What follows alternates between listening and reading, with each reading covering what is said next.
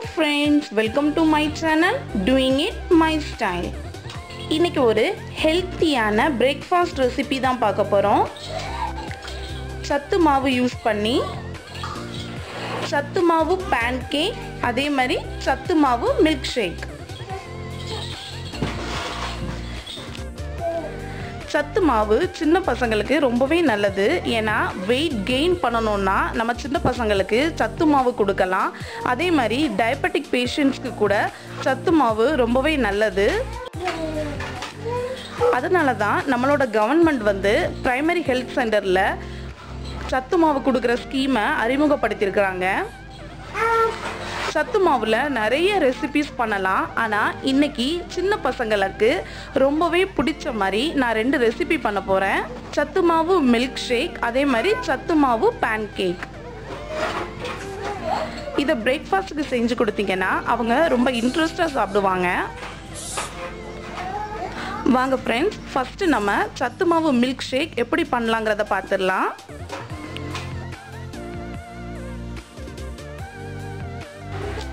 சத்து மாவு milk shake பண்ணுறதுக்கு நான் வந்து 1 கிளாஸ் தண்ணி எடுத்துருக்கிறேன். தண்ணியை நல்லா கொதிக்க வச்சிடலாம்.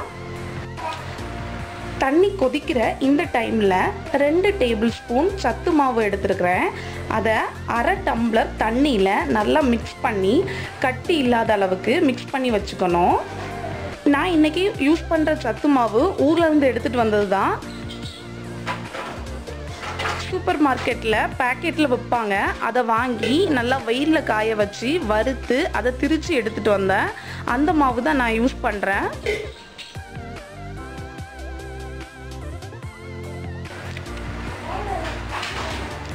இப்போது நம்ம மிக்ஸ் பண்ணி வச்சுருந்த சத்து மாவை கொதிக்கிற தண்ணியில் ஊற்றிடலாம். ஃப்ளேமை ஹையில் வச்சுக்கோங்க. கொதிக்கிறது வரைக்கும் ஹையில் வச்சுக்கலாம். நல்லா மிக்ஸ் பண்ணி விட்டுக்கிட்டே இருக்கலாம். ஏன்னா நம்மளோட சத்து மாவு வேகிறதுக்கு ரொம்ப டைம் எடுக்கும். அதனால் நல்லா ஃபஸ்ட்டு கொதிக்கட்டும். நல்லா கொதிக்க ஆரம்பித்ததுக்கப்புறம் நம்ம ஃப்ளேமை மீடியமில் வச்சுக்கலாம்.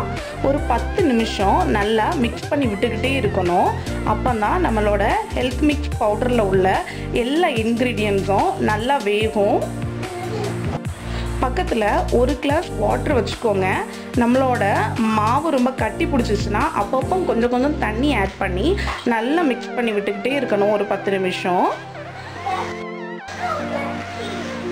10 நிமிஷம் ஆனதுக்கப்புறம் ஸ்வீட்டுக்காக நான் வந்து 2 டேபிள் ஸ்பூன் பனக்கற்கண்டு ஆட் பண்ணுறேன். ஏன்னா பனக்கற்கண்டு ரொம்பவே நல்லது. இது நம்ம சின்ன பசங்களுக்கு தான் கொடுக்க போகிறோம். அதனால் நான் 2 டேபிள் ஸ்பூன் பனக்கற்கண்டு ஆட் பண்ணுறேன்.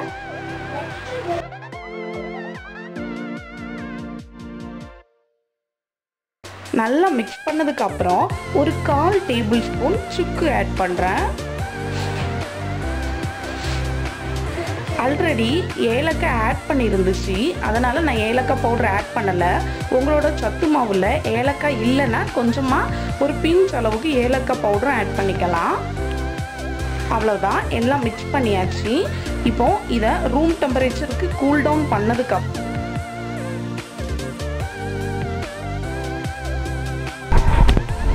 ஆல்ரெடி நம்ம மிக்ஸ் பண்ணி வச்சுருக்கிறத நம்ம கூல் டவுன் ஆன சத்து மாவு மிக்ஸை ஒரு மிக்ஸி ஜாருக்கு மாற்றிடலாம். இப்போ அதே பவுலில் 1 கப் பால் சேர்த்துக்கணும். ஆல்ரெடி காய்ச்ச பால் தான். இப்போ அந்த பவுலில் இருக்கிறதெல்லாம் நல்லா வாஷ் பண்ணி எடுத்ததுக்கப்புறம் அந்த இதை மிக்ஸியில் சேர்த்துக்கலாம். இப்போ நல்லா அரைச்சி எடுத்துகிட்டு வந்துடலாம். பாருங்க, நம்மளோட எம்மியான சத்து மாவு மில்க் ஷேக் ரெடி. இப்போ இதை ஒரு கப்புக்கு ட்ரான்ஸ்ஃபர் பண்ணிடலாம்.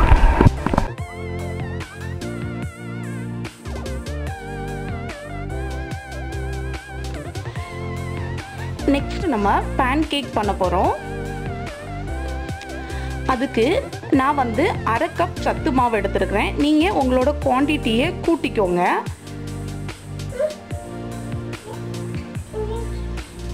1/2 டேபிள் ஸ்பூன் பட்டர் எடுத்துருக்கிறேன்.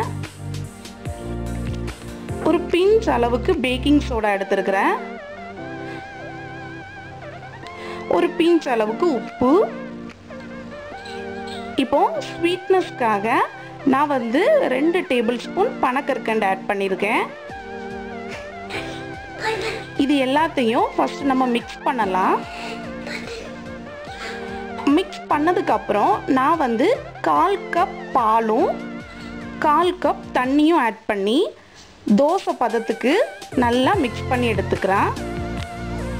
நல்லா மிக்ஸ் பண்ணியாச்சு. தோசை மாவு பதத்துக்கு இருக்கு. உங்களோட மாவு கொஞ்சம் தண்ணி அதிகமாயிடுச்சுன்னா இன்னும் கொஞ்சம் சத்து மாவு ஆட் பண்ணி தோசை மாவு கன்சிஸ்டன்சிக்கு கலக்கி வச்சுக்கோங்க. இப்போ நம்ம பேன்கேக் ரெடி பண்ணிடலாம். அதுக்கு ஒரு தோசைக்கல்லை சூடு பண்ணிக்கலாம். தோசைக்கல் சூடானதுக்கப்புறம் நெய் இல்லைன்னா பட்டர் எடுத்துக்கோங்க. சின்ன பசங்களுக்கு கொடுக்கறதால கொஞ்சம் ஹெல்த்தியாகவே பண்ணலாம். நான் வந்து பட்டர் எடுத்துருக்கிறேன். பட்டர் உருகுனதுக்கப்புறம் கொஞ்சமாக மாவு எடுத்து அதை தோசை மாதிரி பெருசாக விரிக்காட்டா கொஞ்சம் சின்னதாக பண்ணிக்கலாம். மூடி வச்சு வேக வச்சுருங்க. ஒரு சைடு வெந்ததுக்கப்புறம் மாற்றி போட்டு எடுத்துடலாம்.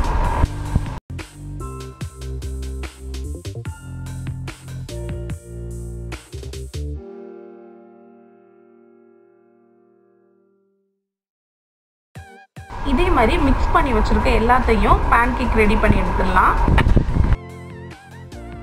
பாருங்க, இப்போ ஃப்ரெண்ட்ஸ் நம்மளோட பேன்கேக்கும் ரெடி ஆயிடுச்சு.